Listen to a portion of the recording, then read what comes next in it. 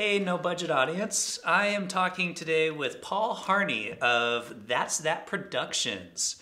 He is a producer of the show Wicklow County Matters, the Hat Show for Irish TV, and he made a fantastic documentary called Underestimated. You got it right. Yeah, I wrote it down. I know. That's I really, told you like 2 minutes ago.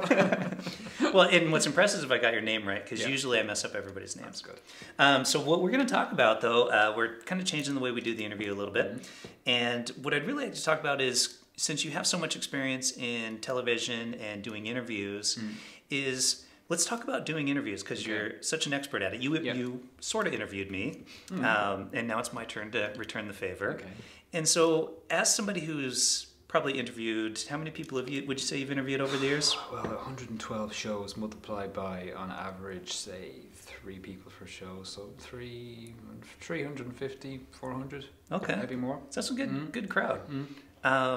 When you're sitting down with somebody, what do you do to kind of loosen them up a little bit? Yeah, you have to break the ice. Extremely important. I'll start out, like, you have to get there early, number one.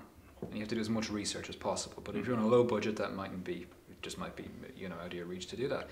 So like how when we just sat down and I was like, tell me a bit, that's bad. Or no, that's okay. That's straight good? in. Okay. I met you before, so that's different. Okay. But if I hadn't known you and you were like, okay, tell me, I'd be like, tell me what? Like, who are you? You know what I mean? So you just have to make it, were you working today? Or, what's the your kids are in school. You just try and get common ground. Like, I have children, so if I'm interviewing anyone that I think might be in an age bracket that has kids, I'll talk about kids. Okay. You know, if I'm interviewing someone who is a young guy or a young girl, I'll try and talk about something fun, what your habits, social media, just get a feel for how lively they are, and pretty soon I'll ascertain, like, okay, they can talk. That's fine, that's no problem. Just put them at ease, just say, ignore the camera, ignore the lights, because I never have any lights because there's no budget. Ignore the camera, and if I have Emily, my presenter, with me, it'll be fine. I can just point them towards her. But if it's me interviewing just off camera, then you just need to make them aware that there's no camera there. You're having a conversation. It's just a to and a fro. A little bit of a chat, back and forth. How do you deal with, because I've had the experiences where I'll be talking with somebody before this camera starts rolling, and it's great, and then as soon as you hit that record button, they're suddenly like, because they're really conscious of what they're saying suddenly. No, that's tricky. So what you do is that the first trick is like, okay, look, obviously this is it's not that easy for you to go and talk on camera. These are not easy things to do. So look, I won't record this at all. This is just we'll forget about the camera. The camera's off this time. There's no pressure, and we're literally just doing a rehearsal. They relax a little bit. 50% of the time it might work. You could be okay. If that doesn't work, you really just have to go back to bed. Okay, let's just take it. Just forget about time, no constraints. Let's just sit down again and go back to tactic one. Get to know them, loosen them up, like go through the answers a little bit, like tell stories of other people. You wouldn't believe it. I interviewed a politician once, and he was absolutely terrible, total lies. But he was appalling. You wouldn't believe it. Like, and I wouldn't mind. But he was talking about nonsense he didn't even enjoy. You're talking about something like your life, your job, your events. So it's really important. You're connecting with your audience here. Now think about all the people you're going to help by giving this little bit of a talk about the hospice or whatever, the community hall or whatever kind of thing it is, and that tends to work too. And then you just go back, and then after that chat, we'll leave the camera off again, as I discussed before, and let's just you and me have a run through. And then obviously the camera's rolling the whole time, like, it never stops. Right, you don't tell them that always roll. That's the thing as well. Like, just when you're interviewing someone, don't be starting stopping if you have the card space, of course, and the battery part. Let it go. Let it go if you think you're a bit nervy, because if you are, it can kind of throw things off. Yeah, good advice. What do you do then in that scenario if you're interviewing the person, let's say politician or something, and you just can't relate to what they're talking about, or you really don't give a crap? It's tricky, because politicians and people like that, they have their script. They do this the whole time. The only guy I interviewed who went off script and was unique and interesting was Stephen Donnelly, ex, what was his party? Was he Social Democrats? But now he's independent again. He was great. He just went off script, talked to us, off camera, was very, very loose. But other guys, they're just so stuck in their ways. There's no point even trying. It's just like, great, yeah, go. Well, what a soundbite. Bye, next, forget about it. Let them do their talking points. There's no, that was just, I never wanted to interview those guys. They just came along. They'd appear. Oh yeah, well, Mary told me to come down, so here we are now. Blah blah blah. Like, oh jeez. Yeah. So as a producer of your show, how do you go about getting interviews? Like, do you have somebody that's responsible for doing that, or no? Well, just to point out, the show that I produce, it's finished now because Irish TV. I'm sorry. I'm thinking like Wicklow County Matters. Yeah, that's gone. Like Irish TV have wound up now. They've like screwed a lot of people basically. The company's wound up. They owe a lot of money to a lot of producers. So this is all kind of recent past experience I'm talking about. But in terms of that, the budget was small. It was manageable but small. So in terms of research, if things were going good on the company side of things and I have a budget, I might outsource a bit of research to someone else. I might get my presenter to do, but for them, 80% of the time it was just me. Okay. So the way that would go, because we focus on the Wicklow area, we try and tap up the same person again. I try and locate the motor mouth of the area. That's a bit of a bad term. By motor mouth I mean the go-to person in the community. That's a better phrase. Okay. I'd locate them and figure out, like, get them on the show, and they would cultivate other stories and they'd know other businesses, they'd have other little nuggets, and just hit them up again. Befriend them on Facebook, get them on social media, and keep them going there, and just keep it ticking over. Send them shows, keep them aware that the show was on, and they would feedback stuff as well. That, social media news outlets like any Wicklow news-based websites, of course press as well, and newspapers, the usual kind of channels. But you have to read them, research them, and just keep your ear out. And also, I used to arrive in locations needing to get a half-an-hour content, and I'd only have 10 minutes planned. So you got to think on your feet. So when we interviewed you guys here that day, we just created half a show by just elongating it, stretching it, and throwing different questions into the mix. And that same day, we had a cancellation, so we ended up going over to the convention centre in Dublin and interviewing someone about a charity Emily had been involved in, and we stretched that out to half as well.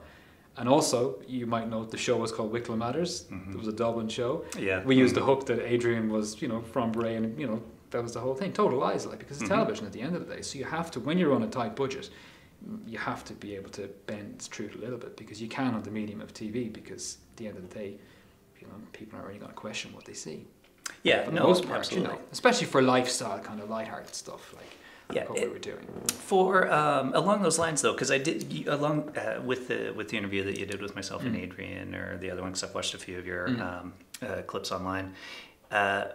When you are doing the interviews, they do tend to go a bit longer. Yep. You edit it down. Explain kind of your editing process, because I did really like the way that you edit some of the stuff. Because an interview, just us sitting here talking and somebody watching, they might think that's kind of boring. Yeah. And so the way you edited it a little bit kind of helps make it a little more interesting. What's some ways that people can kind of edit an interview to make it a little more visually engaging? Okay, well, if you're shooting online, ideally you have two cameras. Even if you're on your own, if you have two cameras, if one is lacking in quality, do your best to bump it up in the edit. Get to know your equipment. If you've got a big lens one and a small lens one, learn to get them as close as possible. Have your settings off by heart, so you just set your two cameras up. That gives you the flexibility then to cut correctly, because you can cut away the crap. You can put sentences together. You can create things from nothing. It becomes a bit of a work of fiction then if you've got the two cameras. As long as you ask enough questions, then when you sit down, two cameras is key. If you don't have the two cameras set up and you're relying on one, your B-roll has to be solid. You need to have enough cutaways and enough cover shots to make up for the moment when the person will just stop, blank. You have to be able to stitch together. If you're interviewing someone about, about working in a fruit and veg shop, then obviously you get all the fruit and veg stuff. That's fine, you have the stuff there. If you're interviewing someone in their house and they're talking about possibly losing a loved one in a car crash or something bad like that, and you don't have any, obviously, footage of a car crash, you got to get them to make tea, you got to get them to walk outside, you got to get them to put a bin out. And if you're on a tight schedule, it might be possible to get your settings down on the camera, so you just need to know your equipment, know your camera, and know what you require for each different interview. Tragic, loss, bereavement, charity push, anything like that, shots around the home. Stuff that people are going to be happy to do and be able to do quickly, Just repetition of what they do in normal everyday life. If it's the two camera setup again, and you have that security in the bank, then it's all about your questions. You can literally go with the questions a little bit longer, and you'll know yourself as cameras are rolling, okay, look, this is going good. I can cut that bit there. Mental note, take a notebook if needs be, just jot it all down. But you get used to it after time the more you do. Yeah, that's great. Okay, let's take a quick break, and then we'll come back and maybe talk about some of your filmmaking. Cool. Sound good?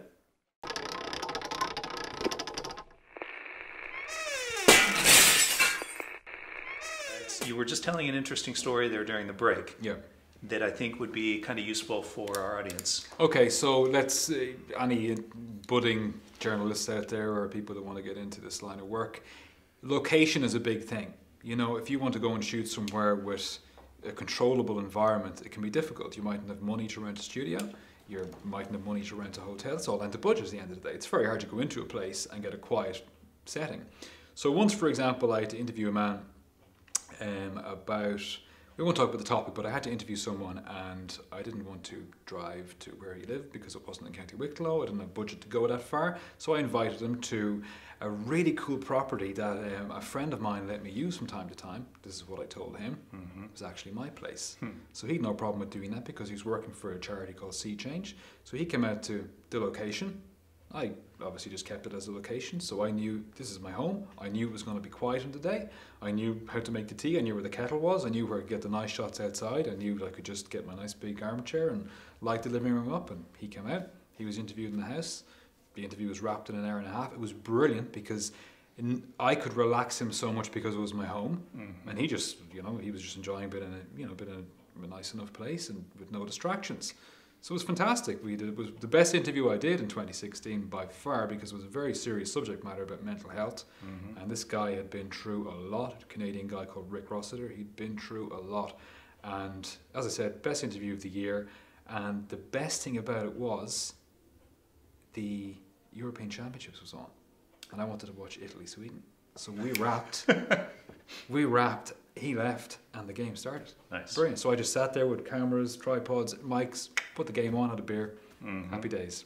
There you go, audience. If you want to watch a match, do the interview at home.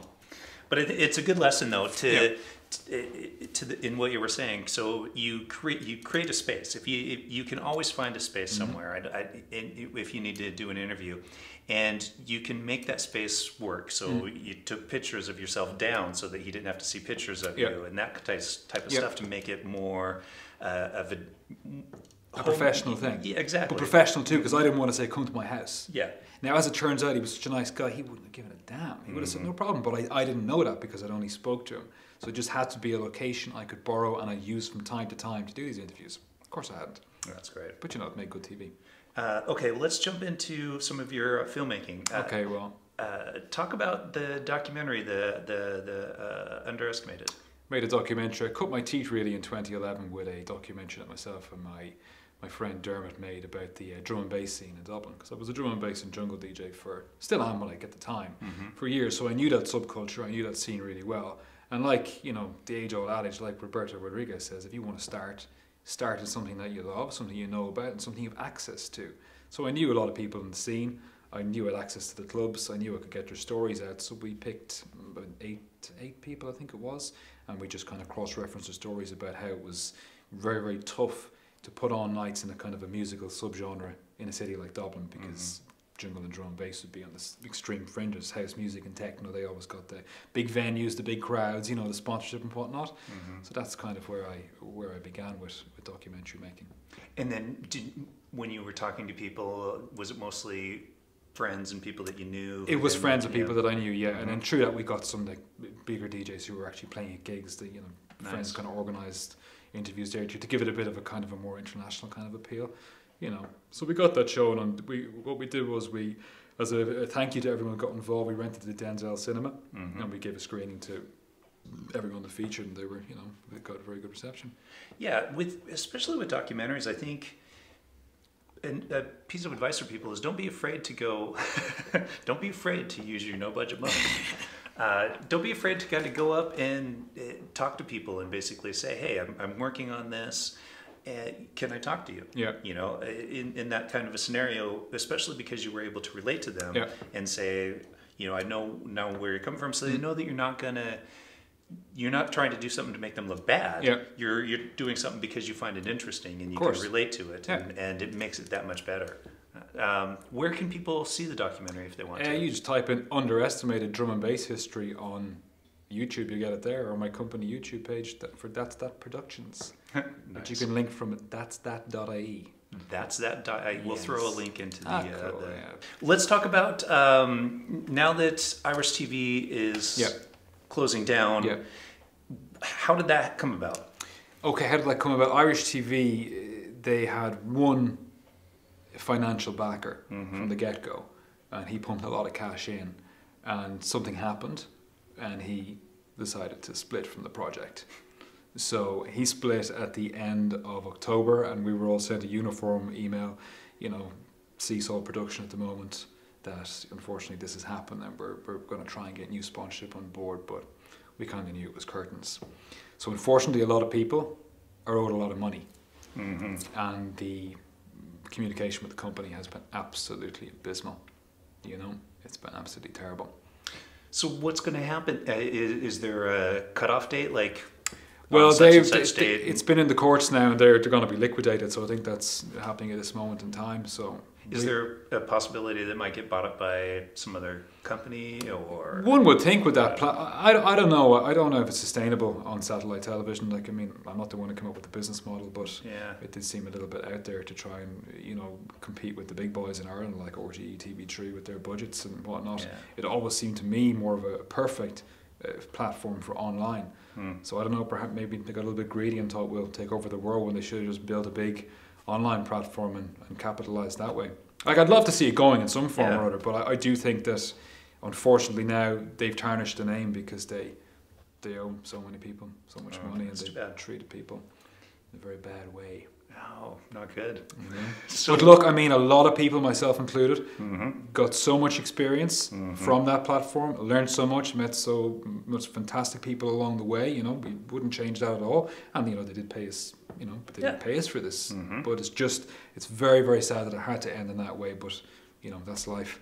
You got to deal with the punches. When's your last day? Do you guys know what's the cutoff date? Oh, we're gone. Oh, really? Oh, really? Yeah. I thought it was here in a... No. Really?